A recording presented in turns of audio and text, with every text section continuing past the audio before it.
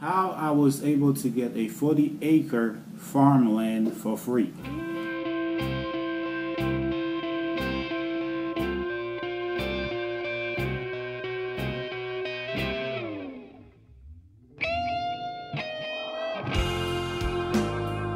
We'll be talking about how I was able to get free farmland to work on. So the first thing I did, I was talking to an individual, and I remember this lady was telling me that she owned a piece of land somewhere that she had no idea where. She just knew which county. At that time, she said it was in Okeechobee County, Florida.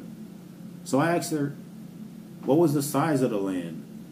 She said it was about an acre, something like that. Not too big, about an acre. When was the last time you've been there? And she mentioned, maybe 12, 13 years ago. And I kept asking questions because I was curious, because for a long time, I always wanted to have a piece of land to farm. But, I didn't have the resources to purchase the land that I wanted to. But I always knew I wanted to start in organic farming to grow natural food. So, we kept talking about it, and I asked her, how much money you pay in taxes? She said it's not much. I'm like, give me a number, I'm curious. At that point, she refused to tell me, and she didn't want to talk about it anymore. But because I kept pressing, she said she said it wasn't much, but she wouldn't give me a number. And I asked her, do you pay your taxes? Do you keep up with it? And she told me, no. And I'm like, you're going to have to pay this money, right? She was like, yeah, I know. But I'm like, every year you don't pay for it. It's going up and up. Why don't you just pay it every year? And she said she just didn't have time. It wasn't much. It's okay. She's going to pay for it. I'm like, so what's your plan for this land? She said, one day I might sell it. But I'm like, it's been almost 13 years. She wasn't keeping up on her taxes. She had this piece of land out in the country somewhere that she hasn't been there for over 12 years. So anyway, maybe she was telling me half of the truth. Maybe everything wasn't the truth. But I decided I'm going to find me a piece of land that I'm not going to own, that I didn't purchase with my own money. But there's someone out there, there's a lot of people out there who purchase land, and the land just sitting, not doing anything with the land, and hoping that they're going to turn around and sell that piece of land in the future for a profit. So she gave me an idea. At that time, I was looking for land to farm. So I will be discussing step by steps how I was able to get this farmland that I do not own, but nonetheless, it's a free 40-acre farmland to farm on. So I started going to the countryside. I fill up my tank. I took a drive to the country, and I download this app. This app I download this GPS app called ONX Hunt. This one right here. I'm going to open it. I download this app, ONX Hunt. So this app is a GPS app. What it does is when you go out in the country and you see a piece of land that's like the grass is overgrown, there's no livestock on that piece of land, and it looks like it's been abandoned for a number of years. So what this app will do is you can pinpoint your location, and this app will give you the owner's name. It will give you the person who owns that land name. And from there, you can start your search and start doing your research so you can get in contact with the owner of that piece of property. So I downloaded this app and I went out to the country.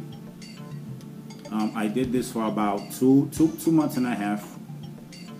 And ho behold, I was able to find a 40-acre piece of land that looked like it's been abandoned. Nobody has been there for a number of years. The grass was overgrown. In that area, all the property, the grass was nicely kept, cut. Some of them had cows, livestock, and there was no trees. But this piece of property had trees. The grass was overgrown, and it fit. It fit the criteria that I was looking for. A piece of property that has been abandoned for a number of years, and I was able to find this 40 acre. So I did my research, went to the property appraiser office, and I also looked them up online, and I was able to contact, lucky for me, I was able to contact the owner, and I found out the owner of that piece of property was a guy who lived in Palm Beach, Florida. So I called this person, and we spoke on the phone, and I told him, hey, just out of curiosity, do you own any land in Okeechobee? He said yes. He said, am I calling because I want to purchase the land? Because he has been getting a lot of calls from different people who's offering him to sell the land, but they didn't want to give him more than he paid for it. So I said, no, I'm not calling you to purchase the land. I'm calling you because, in fact, I'm curious how much you pay for taxes on that piece of property. He said, oh man, oh my God, maybe I got lucky. Oh man, I pay close to $6,500 a year on that piece of property. I'm like, why do you pay so much? How come? Yeah, why do you? He said, well, because I don't have any animals on the land. I'm not doing anything with it. That is why the county is charging me this much.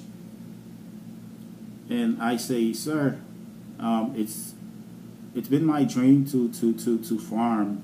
I love to farm. If you let me farm on your land, I can help you lower your taxes. If you let me put some goats there, I can help you lower your taxes. The next time the county does an inspection, they will see that you're doing something with the land, and they will lower your taxes. And at that point, some of his fencing has already been damaged. And I say, I went out there and I took a look. You have a lot of work to do. Some of the fencing, they need replacement. I'll do all that. You don't have to pay me anything. All I want to do is be able to follow my passion, follow my dream. If you allow me to grow a garden. I put it like, if you allow me to grow a garden on your land, if you allow me to farm, and the county will see that you're doing something with the land. So after 2.5 months, to my surprise, I had 5 people that told me no, not because they told me no just to say no, but they had planned. They were getting ready. They were doing something already on their property. But this guy said yes. This guy agreed. So I called the county, and I told the county, hi, I have this piece of property out in Okeechobee, Florida. I do not own the land, but the owner is allowing me to farm on the land. What do I need to do? And the county told me 2 things. The county told me I need to get a permission, a land permission from the owner that stated that he allowed me to farm on his land in order for them to register me and create a farm record for me. And that is what I did. I went online and I Googled land permission form, and I found one, and I did some edit to it, and I filled it out, and I had the owner fill it out, and this is the final version. And this took about a week to get processed by the county. Once they process that permission to use land paper, they will email you. The information you're going to get from them is going to be a farm record number when you register on farmers.gov. What I did, that's how I was able to get a 40 acre farmland for free to farm on. Now, I had one of those from the landowner. See, as you can see right here, 40 acre. I'm platted, 40 acre piece of land. Now, so it's been almost 6 months. Right now I have some goats on the property. I'm getting ready to fill a 1/4 of an acre to see what I can grow. On it. The soil is kind of sandy, so I'm going to get the soil. I'm going to prepare the soil, get the soil ready to see if I can grow some okra and some other vegetables.